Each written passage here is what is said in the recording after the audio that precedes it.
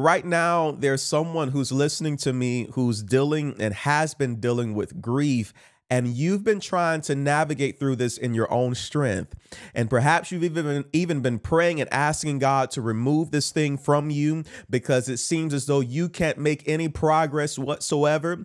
But I want to encourage you this morning to know that there's grace for you. A year ago yesterday makes a year that we ended up that we laid to rest a beloved person within our family, and that's not only just in our family but also within our ministry, and that's Bishop W.L. Lee. He's not only the founder of our ministry, but he's also our grandfather, and we laid him to rest a year ago yesterday. And this morning, as I was preparing, I was asking the Lord, what would he like for me to share with our community?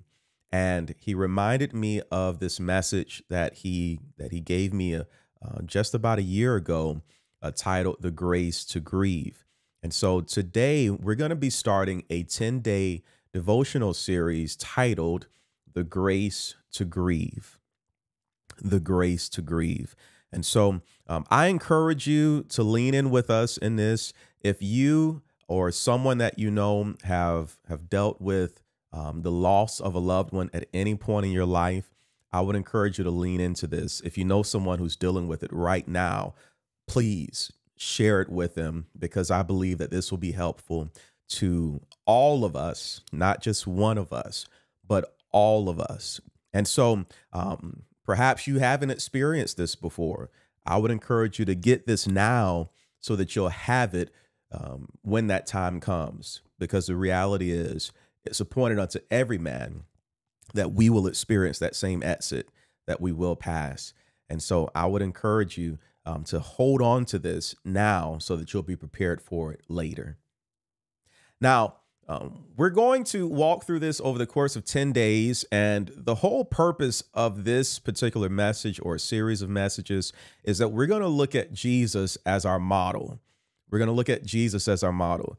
I am not the perfect model to use my life for the purpose of examining it for grief. I have lost loved ones, but I can't say that my loss looks like yours.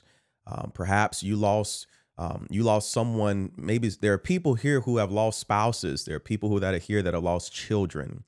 There are those that are here that have lost parents. And I cannot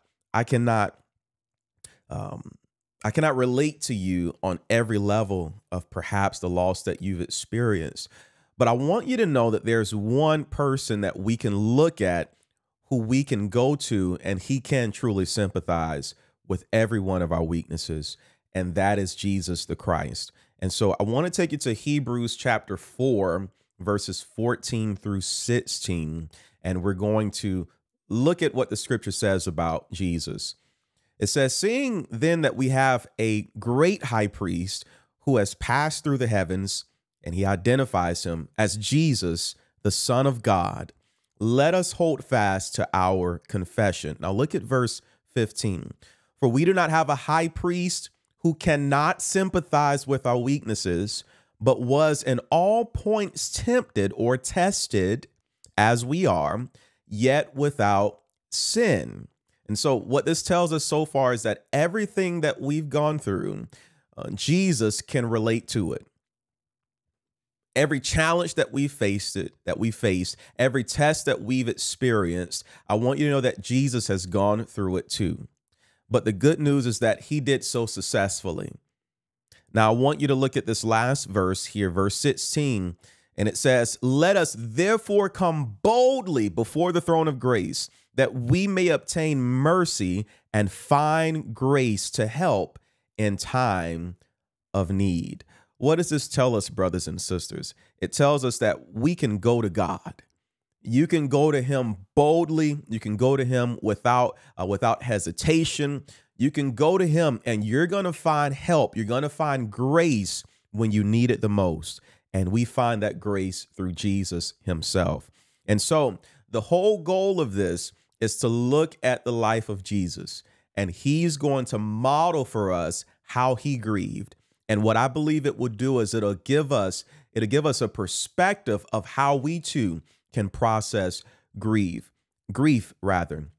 So let's go ahead and first define grief. Grief itself is a deep, piercing distress caused by or as if by bereavement. And the bereavement is the death of a loved one. And so, again, grief is the deep and piercing distress that's caused by or as if by bereavement, the death of a loved one. And I just want to go on the record and say that grief is not only dealing with the loss of a loved one. You can actually deal with grief with all kinds of loss in your life. We won't necessarily point them out directly this morning, but what I want you to know is to keep your mind open, because you can be grieving even though you haven't lost someone. All right. Now, let's go a little further into this. Today, what I want you to know is that there's grace for you. I want you to know that there's grace for you. I want you to put that in the comment section. I want you to say that aloud. Write it in your notebook. Say, there's grace for me. There's grace for me. There is. There's grace for me. Apostle Paul talked about this piercing distress that he was experiencing in his second letter that we have in our Bible to those in Corinth rather. And to the Corinthians in the 12th chapter, in 2 Corinthians chapter 12, we find him talking about this thorn in his flesh, I don't know if you know anything about thorns, but they are sharp. They pierce you. They provide such a piercing pain if you are to touch one, and they're not comfortable at all. And it sounds a lot like how Merriam-Webster defines grief. And Paul asked the Lord 3 times. He asked him to remove this thorn from his flesh. Lord, can you relieve me of this? Can you help me with this? And he even identifies that it wasn't that God sent that. That this was actually the doings of the working of the enemy. He said that the adversary, the enemy of sent this over to me, a messenger of Satan rather, was sent to buffet me, to slow me down, to cause me to seize up, to hinder my progress. And I want you to know that that in this prayer that he prayed, the Lord didn't answer until the 3rd time. And this is God's response. This is actually Jesus's response. And he says, my grace is sufficient for you. My strength is made perfect in weakness. And here goes what Paul says. Therefore, I will most gladly rather boast in my infirmities, that the power of Christ may rest upon me.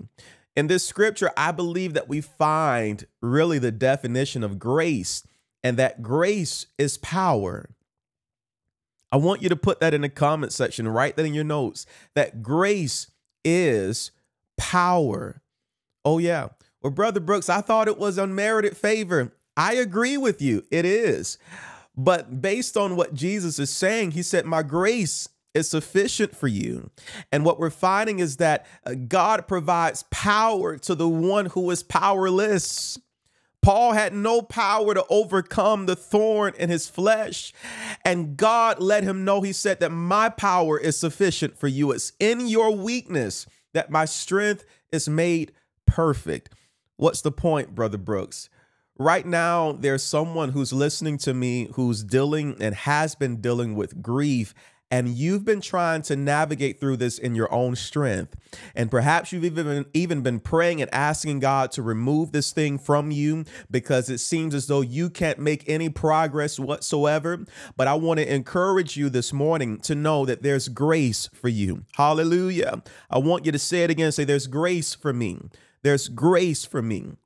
I want you to get this in your heart to know that God would not leave you in this place without help.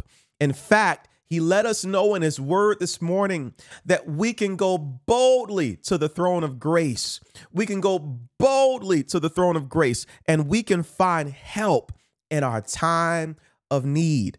I want to encourage us this morning to know that there's grace for you, and you can go to God and get that grace.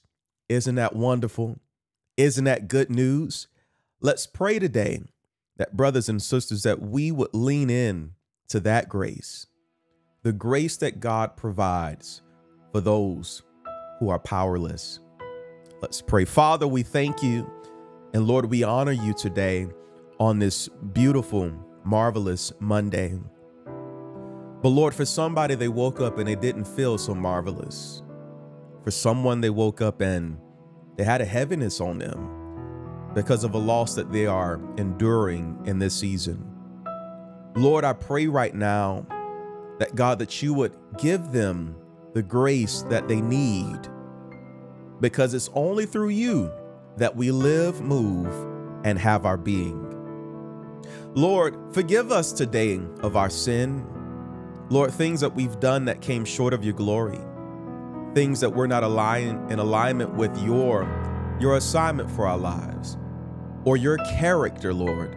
And Father, I thank you that you're faithful and just to forgive us and purify us of all of our sin and all of our unrighteousness. Father, from this place, we want to tell you thank you, because in your scripture, it tells us to be anxious for nothing, but in everything by prayer and thanksgiving. Father, we lift up a thanksgiving to you today. You have been so good to us. You are wonderful. You are kind.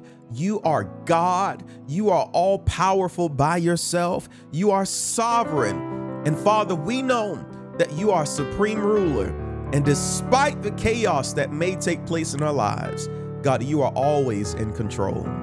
So Lord, we approach your throne this morning with all respect, with all honor unto you, knowing that there's grace for us, knowing that there's grace for my brother, knowing that there's grace for my sister, knowing that there's grace for that child, knowing that there's grace for that widow and that widower. Father, there's grace for us. There's grace for us. There's power for us. You never expected us to go through this in our own strength, but instead you said that it's in our weakness that your strength is made perfect. So, Father, we call on you, saying, perfect your power in our lives. Jesus, hallelujah. We call on you, saying, perfect your power in our lives today, so that we can navigate through this grief by your grace. And as we close out this prayer, we pray the way that your Son taught us. And we say, our Father who's in heaven, holy is your name. Thy kingdom come, thy will be done in earth as it is in heaven. And Lord, give us this day our daily bread, and forgive us our debts as we forgive our debtors. Lead us not into temptation, but deliver us from all evil. For yours is the kingdom, the power, and the glory forever. And all of God's children say, amen. Well, God bless you. My name is Enrique Brooks. I'm honored to be the senior pastor of Thryve Church and host of the Prayer 365 podcast, where we're on a mission to transform lives through the lifestyle of prayer. This week, we've started a devotional series titled The Grace to Grieve. It's a 10-day series. Make sure you join us every day. In fact, tell somebody about it. There's someone that you know who needs this in their life right now. And I believe that God had you here today so that you can go and tell them. God bless you. I love you. Take a moment to reflect on today's devotional. Take care.